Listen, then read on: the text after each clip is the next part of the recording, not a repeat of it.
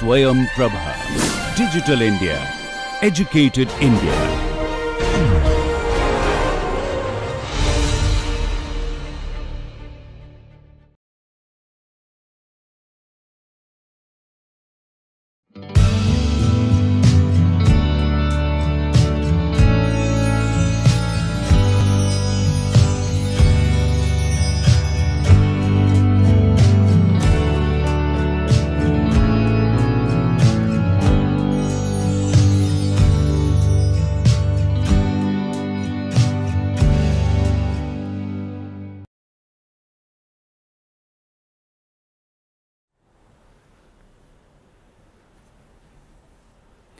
Welcome to the NPTEL MOOCs course on Phonetics and Phonology, a broad overview.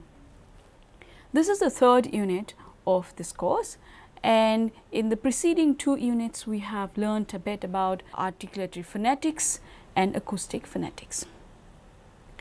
And now in this unit we will have a look at the sounds of the world's languages.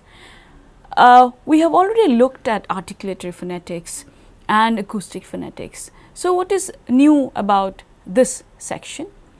In the previous two sections, we only looked at the most commonly occurring features in articulatory phonetics. So in this unit, we will look at the broad range of choices available for articulation. So in a sense, we will have a look at the phonetic diversity in the world's languages. And in the previous lecture, we concentrated mainly on English and other major languages. In this unit, we will look more closely at all the different aspects of articulation that is available for us from different languages of the world. This lecture is the unit is based a lot on the sounds of world's languages by Ladefoged and Madison, 1996. So, languages in the world. There are about 6,000 to 7,000 languages in the world, and most languages are spoken by fewer than 10,000 people. A quarter spoken by under 1,000 people. Language is a dialect with an army and a navy. This is an oft-quoted saying in linguistics, which you may or may not agree with, but what it says is that language, the decision to arrive at what is a language vis-a-vis what is a dialect, is arrived upon by considerations such as mutual intelligibility and other social and political factors. So, it has been predicted, a very ominous prediction, that we will be left with less than half of the languages that we currently have in the world in the next century. And we have a whole range of endangered languages in various parts of the world. When the next generation of young people speak other socio-economically powerful languages, about half of the world speak one of the 10 largest languages, and among them we have English, Mandarin, Arabic, Hindi, Spanish, and a few other languages. So there have been many ways of viewing how this language endangerment is going to impact us as a species, as human species. And it has been said that just as plant geneticists will suffer because of the loss of biodiversity in the understanding of possible plant genes, cognitive scientists of human language will also have to deal with lesser diversity in languages, and the range of available languages to study will be severely limited. So, this will be a detrimental factor because human language depends on our knowledge about various things in the world, depends on our knowledge of what is language, what are the possible languages that a human cognitive system is able to come up with. So those considerations are important to understand our human cognitive abilities. Now, having had this brief overview about the state of languages in the world, we move on to study phonetic diversity. So, in the lectures on place of articulation, we have looked at different locations of articulation. So, there are 5 major parts of the vocal tract, and we have seen that there are the movable parts, and they are lip, tongue and blade of the tongue, and then the tip of the tongue is called apical, the center part of the tongue is called laminal. In this lecture, we will see those distinctions. So, the body of the tongue is behind the blade, and articulations made with this surface are called dorsal. Now, these are the places of articulation that we have been talking about, and these are highlighted in blue in the picture in front of you. So, we can see the 2 lips, and we can see the tongue tip, we can see the body of the tongue, the blade of the tongue, and root and the glottis. These are the movable structures along with the lips. And now in figure 2, what we see is what we can call place of articulation. So, here we saw the movable structures, here we see what we call the immovable, or more precisely in recent studies in linguistics, we call these the target areas. So, these are the target areas for the movable articulators.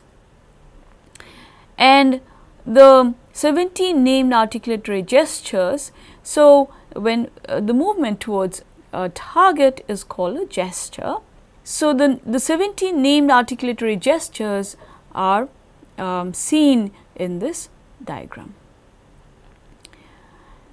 And what we see here is the dental, the alveolus. So, what we can see that the tongue moves, and it can move to post-alveolar or palato-alveolar region, the alveolar region and the dental region. So, either the tongue tip or the tongue blade. So, depending on, so either if it is a tongue tip, it will be an apical gesture. If it is a tongue blade, it will be the laminal gesture.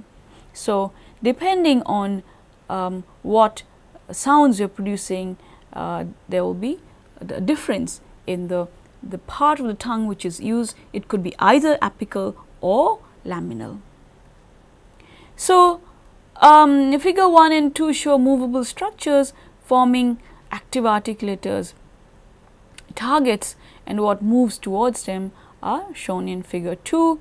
And we saw the target regions. And having talked about this, now we want to present before you briefly what is the articulatory phonology model by Brauman and Goldstein. Articulatory phonology is the central role is assigned is movements. The role is of movements, and it's described in terms of abstract gestural prototypes, and these coordinate with other gestures for different degrees of overlap. And we use the term gesture to refer to a generalized pattern of movement in this lecture, following much of the literature in articulatory phonology. So, we have seen the range of different locations of articulation, the movable parts. So, here are the movable parts, here are you see 17 regions, but the 9 regions here are the target areas, the ones that cannot move. So, we have the target areas here. So, we have dental, alveolar, the post-alveolar, palatal, velar, all these regions are the target areas. So, now moving on to place of articulation, what is called alveolar. So, we have these pairings between active articulator and targets, which we will see in another diagram. And the traditional descriptions imply both active articulator and target. So, the traditional descriptions that we saw previously in articulatory phonetics those are sometimes not sufficient and they imply both the articulator and the target. For instance, when we say that a sound is labiodental, we do not know, it is not specified in the traditional description which part is the movable articulator, which part is not. So, here as you can see in this diagram, you can see that this tongue tip can move to the postalveolar region, the alveolar region, the dental region, the labial region, etc. So, and now the tongue blade can move to the postalveolar region, the alveolar region, dental region, and also the labial regions, both the lips, here also both. So, the tongue tip can actually move to all these places, the tongue blade can move to these three places. So, basically, if we divide the roof of our vocal tract into this dental, alveolar and postalveolar regions, then we can have either apical or laminal, or neither actually, and we can have either apical or laminal gestures, movements. So, in an apical gesture, the tongue will move towards, the tongue tip will move towards any of these positions. In a laminal gesture, the tongue blade will move towards these positions. And when that happens, this group of sounds are called coronals.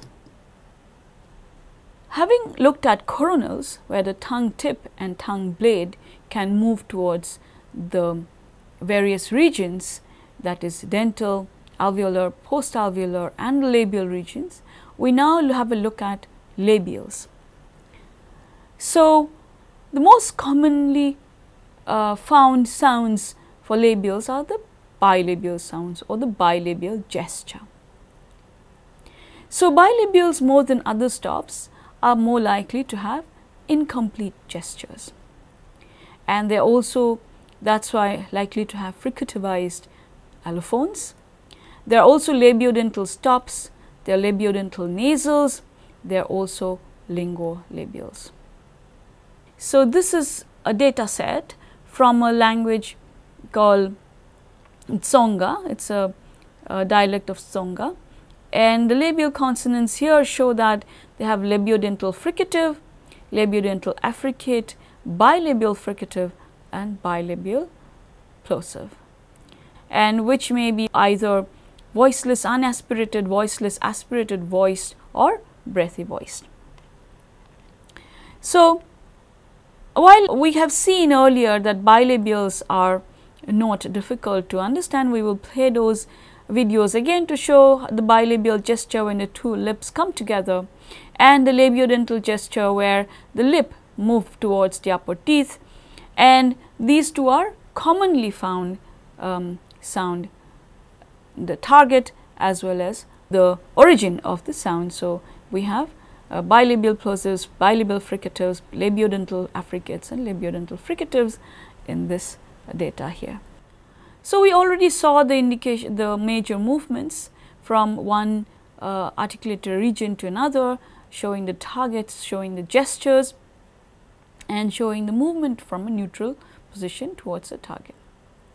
So, now let us again begin from the dental region. So, we have looked at coronal, how we can have the laminal and the apical gestures where the tongue tip and tongue blade can move either towards the dental region or towards the alveolar region or post-alveolar region. Where labiodental sounds are concerned and dental sounds are concerned, the dental sounds are very commonly found in languages of the world. There is a difference there between interdental sounds and dental sounds. So, the difference between interdental and dental is that in the production of interdental, the tip of the tongue moves between the teeth, whereas in the production of the canonical dental sounds, the tip of the tongue makes a obstruction around the back of the upper teeth. So, there can be differences in the dental sound. So, if there could be apical dental and interdental. So, Malayalam sounds have a difference sometimes, and these are not contrastive sounds, and there are variations. So, languages are known to contrast dental and alveolar stops. This is a very common contrast in the languages of the world. However, it may be accompanied by a difference in laminality. So, what does this mean? Apart from the distinction that the contrast is being made by is the tongue makes an obstruction in either the dental region or alveolar region, there is a difference in laminality, which means the gesture is not the same. So, even though if it is a contrast based on dental and alveolar, there are further differences based on the way the tongue moves. So, if it is the tip of the tongue, then it is an apical gesture. Remember, if it is a tongue blade, then it is a laminal gesture. And apart from the dental and alveolar contrast, there can be a difference in laminality. So, there could be apical dental, laminal dental, apical alveolar and laminal alveolars. So, in Malayalam, as we just talked about, dental stops are laminal and alveolar stops are apical. So, apart from the distinction of place of articulation of dental and alveolar, the gestures could also be different, as in they could be either laminal or apical. Apart from the laminal and apical gestures, which are involved in making the contrast between alveolar and dental, there are other aspects in the way the gestures that the tongue can make. So, we show toda palotograms and linguograms, which show how these apical, dental, laminal, alveolar and retroflex sounds are the gestures, where do they make an impact in that region of dental, alveolar or retroflex. As you can see, from what is visible, for the dental it is apical. So, if for palotograms and linguograms, it involves a process which involves painting the tongue tip, blade and front with edible oil and charcoal, and a video camera and mirrors are placed in the mouth, showing the places where the contact has been made.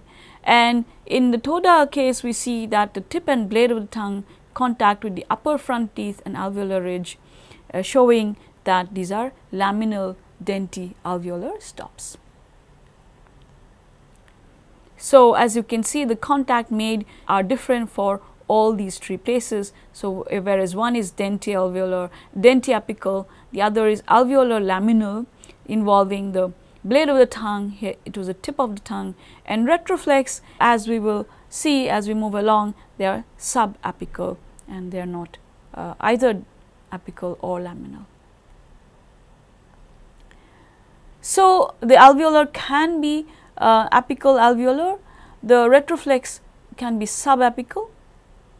One important distinction that is to be understood is that if a language has a dental and alveolar contrast, and then very often the dental sound will be laminal and the alveolar will be apical. And very few languages have dental stops which are apical. So, most of the time the gesture for dental sounds is always apical, the gesture for alveolar sounds would always be laminal. So, we will see a bit more with regard to retroflexes here, and Ladefoged and Bhaskar Rao have shown that languages can differ in the kind of retroflexion they employ. So, we will see the typical tongue positions for the retroflex consonants in Tamil and Telugu, two Dravidian languages, and Hindi, an Indo-Aryan language. So, the Dravidian languages typically have subapical consonants, in which the underside of the tongue contacts the anterior of the hard palate. So, the gesture in the case of the Dravidian languages is a subapical consonant, whereas with regard to Hindi, we do not usually have the tongue tip curl so far back, and therefore the contact is only is apical, whereas in Dravidian languages it can be called subapical. So, the Dravidian languages are therefore best known to have subapical retroflex stops, and importantly, the acoustics of retroflexes also show that the overall acoustic pattern in the we find F2, F3, F4 in a relatively narrow frequency region. Much greater form and transitions from a vowel into a retroflex consonant than into a following vowel. So, this is what we have talked about just now. So, in Hindi the retroflexion is apical. In both Tamil and Telugu we find subapical, that is the surface behind the tongue tip making a gesture to form the retroflexion. So, Bulgarian has apical and alveolar nasals, and you can see the slight difference here in the gestures between the apical and the laminal alveolar nasals. So, very few languages have these distinctions, and Bulgarian is known to have this. So, now let us again have a look at the distinctions that we just talked about.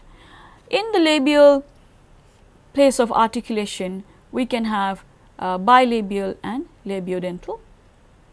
These are the major place features.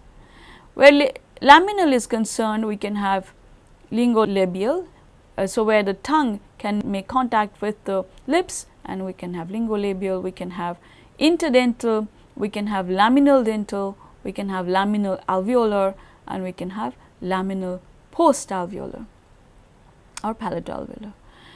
Where the apical gesture is concerned, we can have apical dental, apical alveolar, apical post-alveolar, and in the subapical gesture we can have the palatal retroflex.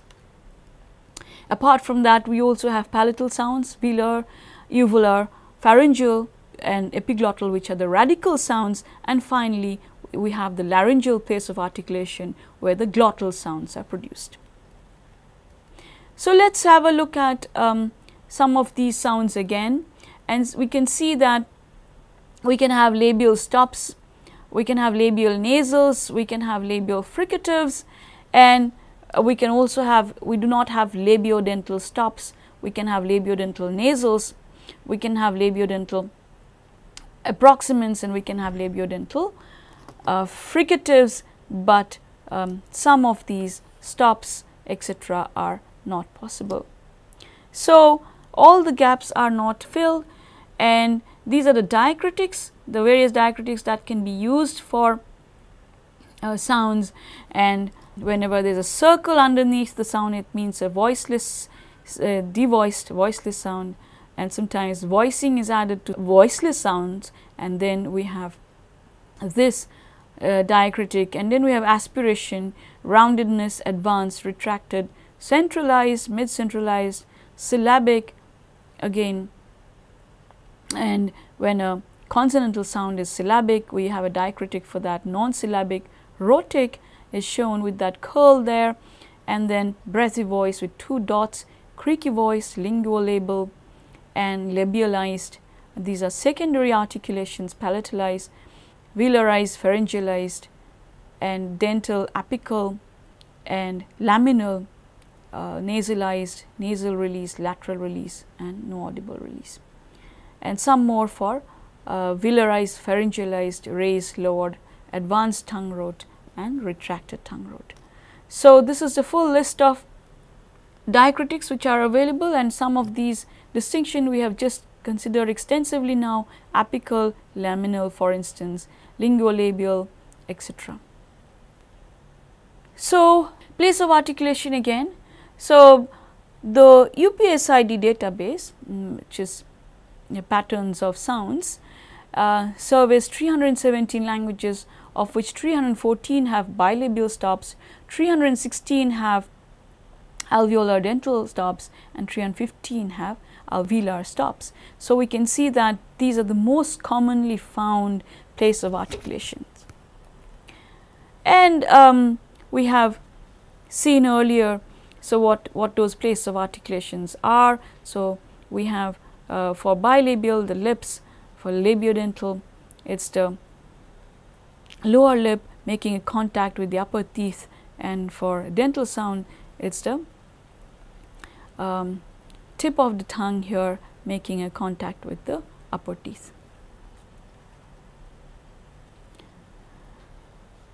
We'll look at palatal sounds, velar sounds, and uvular sounds in the rest of the lecture. Also pharyngeal sounds and glottal sounds.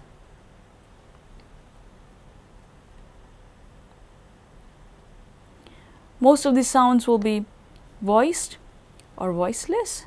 So that's the state of the glottis.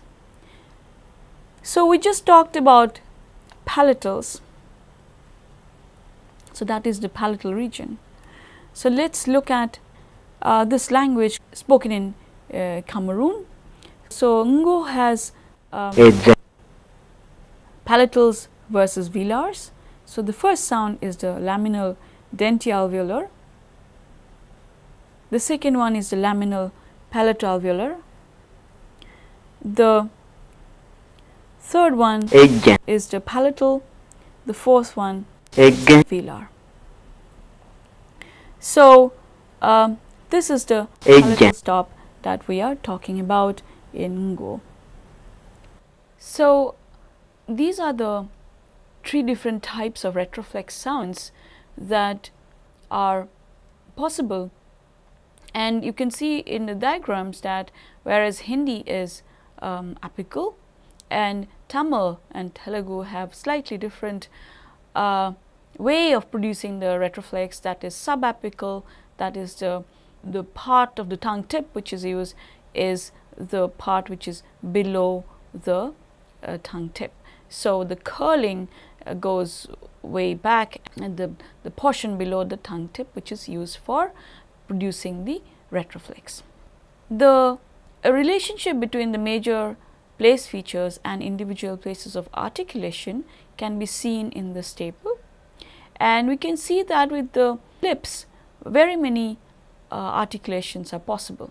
So we can see that the lips can produce bilabial and labiodental sounds, and along with the tongue you can have lingolabial or interdental or laminal dental, laminal alveolar and laminal postalveolar.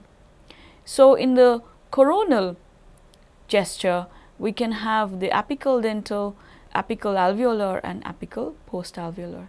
The subapical is restricted to the retroflex sounds. And then in the dorsal region we can have palatal, velar, uvular sounds, and also the ones which are called radical are pharyngeal, epiglottal, and the laryngeal one is glottal. The radical ones are pharyngeal and epiglottal. So these are the major place features, and again I repeat that we did not see these distinctions when we studied place of articulation, or when we looked at articulatory phonetics. We looked at only the very basic places like labial, dental, alveolar and postalveolar and velar. So you can see that there are very many more places of articulation available that are possible in the languages of the world.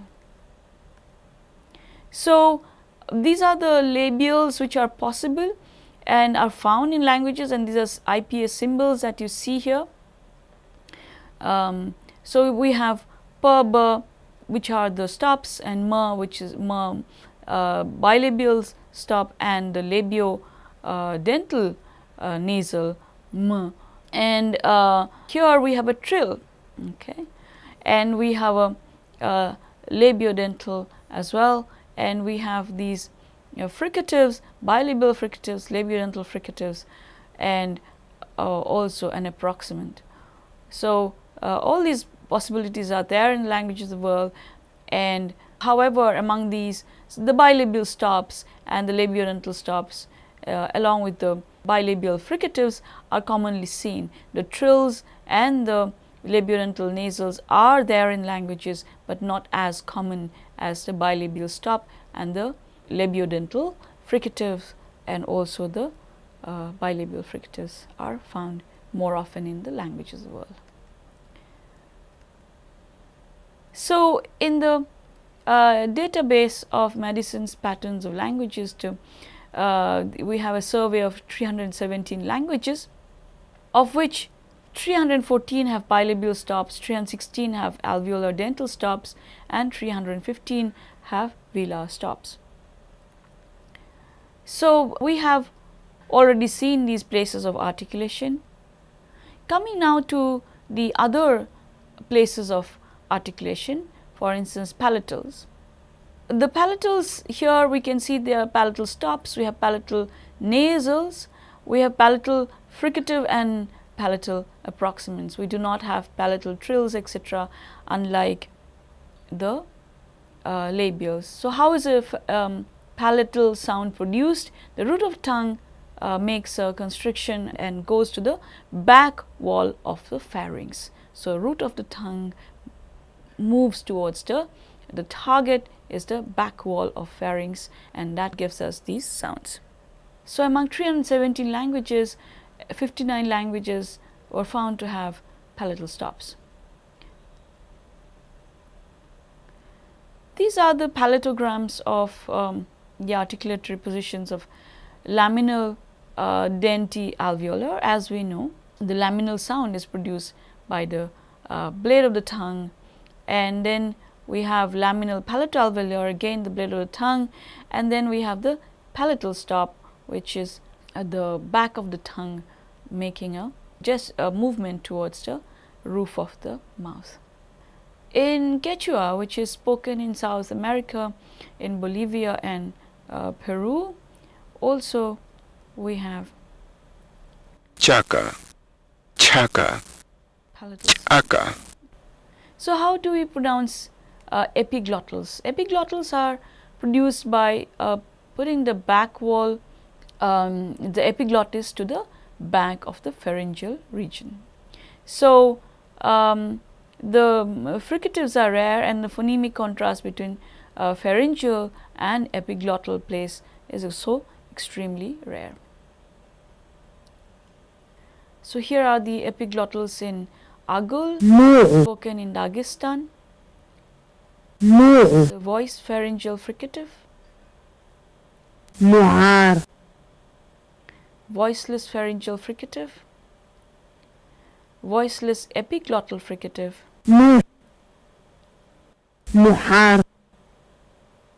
another voiceless epiglottal. So, we have labialized velar stops from Idoma, which is a language spoken in Nigeria. So, that is a labial, labial velar, velar versus the labialized. So, among velars we have stops, nasals, fricatives and approximants. So, we have the stops, nasals, fricatives, approximants, and Nimak, Tatay, Navet. These are lingolabials.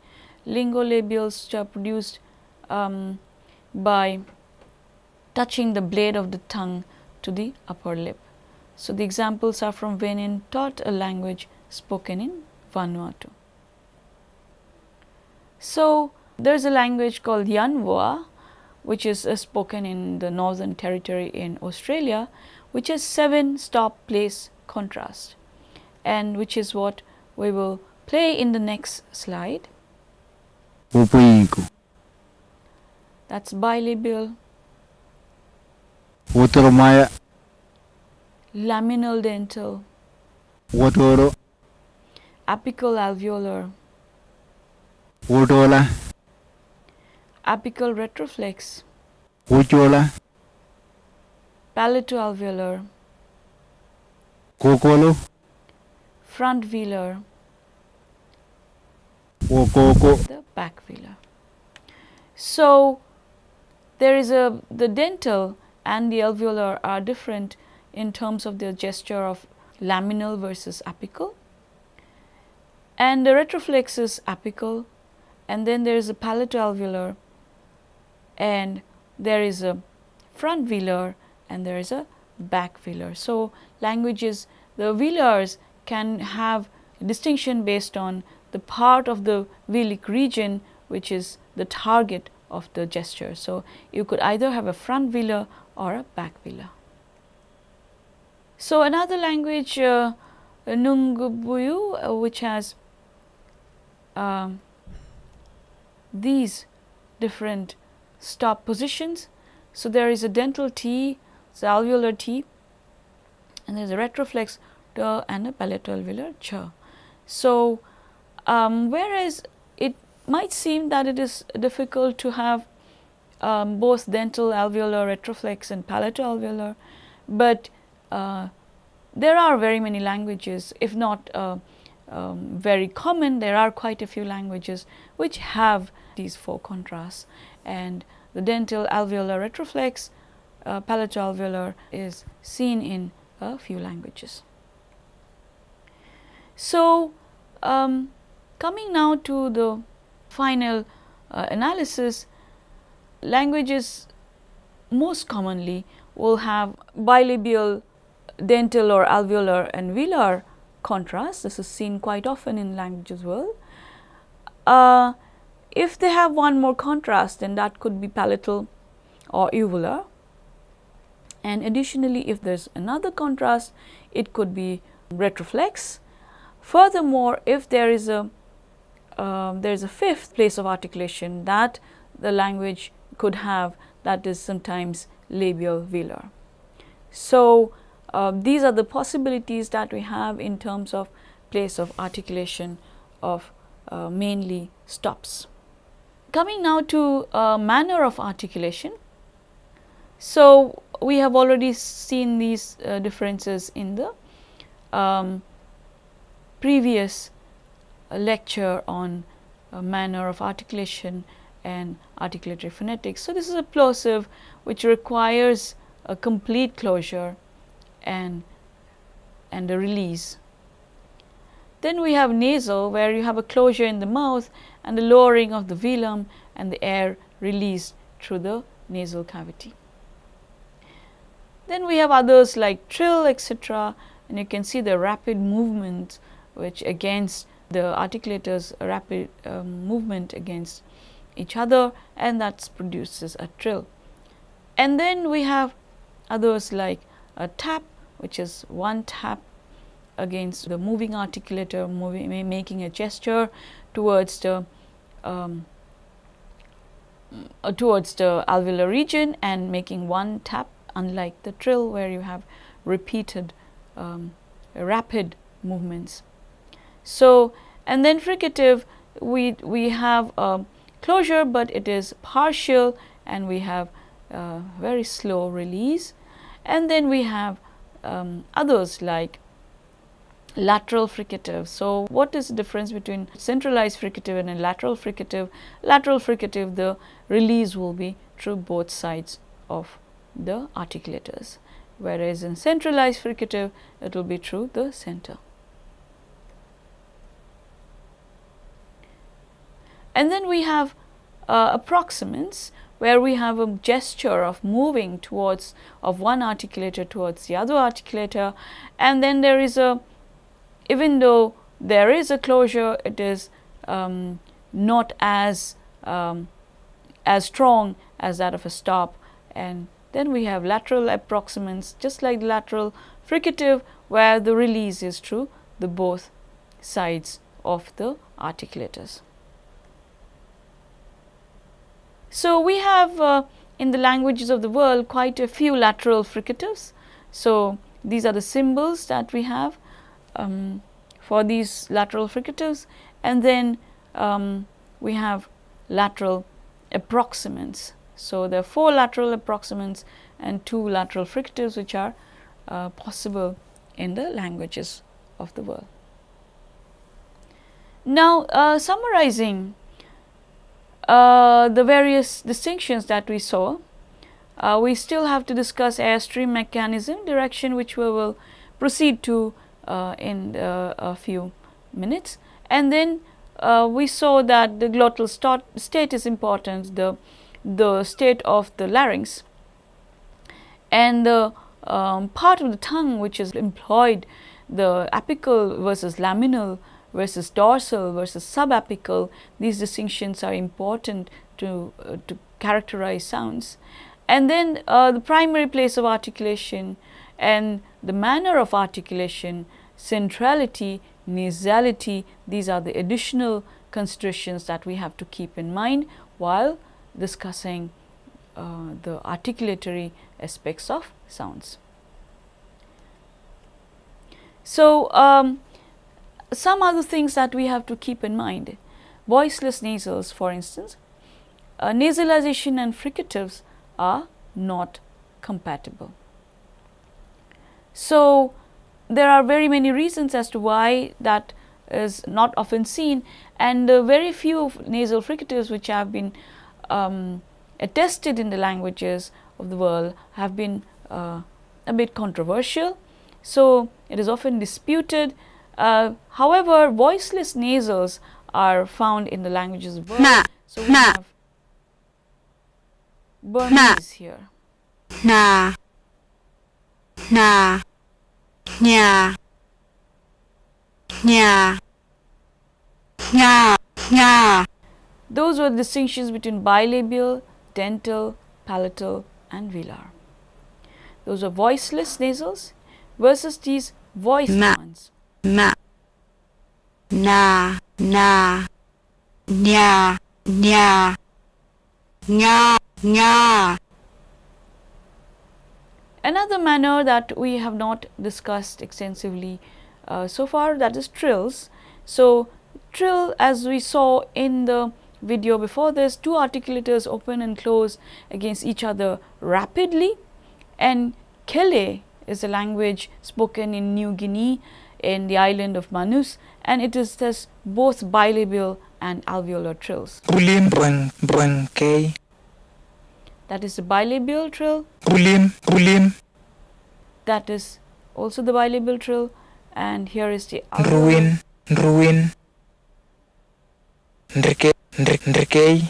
trill. This brings us to the discussion on airstream mechanism. So, as we had previously discussed, the air that we use to produce sounds is pushed out from the lungs. Then we use the pulmonic airstream, or we can use the air trapped inside the glottis, then it's the glottalic airstream, or we can use the air from the velaric region, and then we have the velar airstream. And apart from the airstream mechanism where the air is pushed out from pulmonic, glottalic or velaric, we also have direction. So, the most common direction is aggressive. The air pushed out from the lungs is normally almost all the time that is the airstream which is used. However, there are also instances of ingressive airstream where air is inhaled in and a sound is produced as a result of that inhalation. So, pulmonic airstream, the air inside the lungs, the glottalic airstream, air used here inside, and the velaric here in the velic region. So, along with the airstream mechanism, we can also have a direction, which is, it could be either aggressive, and as if we have aggressive, then we have like stop consonants, plosives, etc. Pulmonic aggressive, almost all sounds are produced with the pulmonic aggressive airstream. However, we have a few other ways of producing sounds, and one is glottalic with aggressive and ingressive. So, ejectives are the glottalic aggressive sounds. The ingressive are the voice, the stop consonants, which can be produced as a result of the glottalic ingressive airstream, and implosives are the result of those. So, as a result of glottalic aggressive, we can have ejectives, and as a result of glottalic ingressive we can have implosives.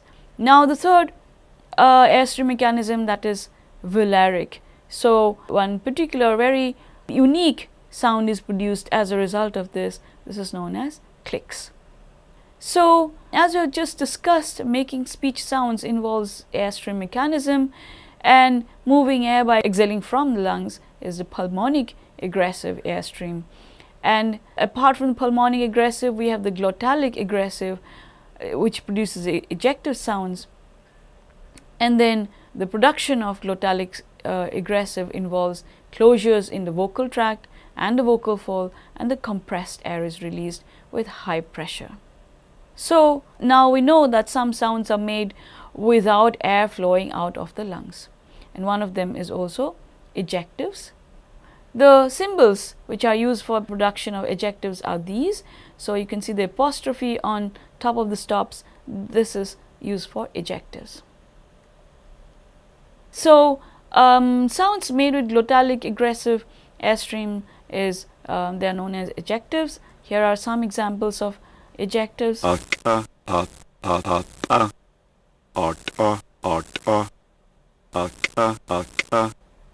Quechua again spoken in South America, and we have already shown the Quechua examples of palatal sounds. Now we have this distinction. Quechua has ejectives, which we will hear. Aka, aka, This is the palato-alveolar ejective, uyui, uyui, velar ejective, alu, alu, alveolar ejective. So we saw the glottalic aggressive. How do you produce it? Close the glottis, sort of the gestures involved for producing a glottal stop. There has to be a closure, the glottis is raised and it is released, the air rushes out and creating from high pressure to a low pressure, and the air rushes out making a glottal stop, but the air used for producing the sound is the air trapped in the glottalic region. So unlike ejectives, we have implosives, which is made at the air which is coming inside into the mouth. So it involves dropping the closed glottis and an obstruction, and then the sound made in this way are called implosives, are very often found in languages such as Sindhi, and here are some implosives that we are playing here. Bunny, gun, gun, bun, bun, gun, gun. So Gun, bunny, you could hear the bunny, field. So to summarize, the glottalic ingressive airstream is used for the production of implosives. Air is forced into the mouth, there is a closure in mouth and at the vocal folds. There is downward movement of the larynx. That is because of the air that is drawn into the mouth. There is lowered pressure. There has to be an expansion of the vocal tract because there are strong vibrations, and that's how you produce a glottalic ingressive airstream implosive. We have seen that to produce the glottalic aggressive one, we had for ejectives, it was the air which was already going out of the mouth, but for ingressive the air has to be pushed in, and that results in a lowering of the glottis. So we have seen ejectives, we have seen implosives. Now we move on to the velaric airstream, which is used in the production of clicks. So clicks are produced with two closures. Here is an example from Xhosa, southwestern Africa. One is a dental click, alveopalatal click, and alveolar lateral. That is from Xhosa, a language spoken in southwestern Africa. So these are the movements in the production of a click. So there has to be a cavity, and the light shaded area shows the cavity just before the release of the front closure, and the lines in between shows the lower tongue region, which is responsible for change in the pressure in the production of the click. So the back of the tongue raises to form a closure, and the tongue tip goes up to form the front closure. So we have two closures. Finally, both closures are held. The body of the tongue moves down, decreasing the pressure of the air in the front part of the mouth. So there are two closures and the body of the tongue goes down. And the tongue tip lowers so that the air rushes out and it makes a large sound. And the back closure is released. So here is a conventional click from the Ladder-Forget website, UCLA, which is freely available. So clicks are produced with anterior and posterior closure, and a pocket of air is created, and when the front closure is released, air rushes into the mouth and a negative pressure and rapid inflow creates a very loud sound. That is one of the identifying properties of clicks, that they make a loud sound. So repeating what we had earlier seen in the diagram, to produce, for instance, an alveolar click, one has to make two oral closures, and the tongue is pulled down, creating a low pressure area, and the front oral closure is released, air rushes in to equalize pressure, and the back closure is released after that. So these are some Zulu clicks, and this is Hlanza, hlanza, hlanza, dental, qaqa, alveolar, qaqa. and alveolar lateral. So we have included spectrograms to show the release of the click. So you can see sort of release with almost two releases because of the two closures. Alveopalatal, alveolar lateral, then we have a dental, Qaqa, qaqa, qaqa, qaqa. and alveolar lateral. Xoba, xoba, xoba. Isinqi, isinqe, isinxele. These are the diagrams of clicks, of the movement required to produce clicks. So for bilabial, you can see that there is a closure at the lips and there is a closure at the back, and for dental, closure at the dental region as well as a closure there at the back of the tongue, making another closure, the roof of the tongue. And alveolar closure, again we've discussed this, that at the alveolar region the tongue tip makes a closure and another closure at the back. And for palatal, same, that we need two closures. For lateral also we need a similar closure like the alveolar one, but it's just that the release is different for the lateral. Now so far we have covered place of articulation, manner of articulation, and also airstream and the direction of airstream. So you can either whether the sounds are pulmonic, glottalic or velaric, and along with that whether the air is pushed out of the lungs or the glottal region, then we would have the aggressive sounds, or the air is brought inside the mouth and then the air rushing in is released because after being trapped in either the glottalic region or the velaric region, and then we produce the ingressive sounds. So after that there are other factors which color the sounds that we produce. What we have not discussed so much is that of the state of the glottis. We have only discussed voiced and voiceless. There could be other properties such as murmured, laryngalized and closed. So part of the tongue involved, you could have apical, laminal, dorsal, we could also have subapical, and then we have these various places of articulation that we have shown so far, that we have palatal, velar, uvular and pharyngeal.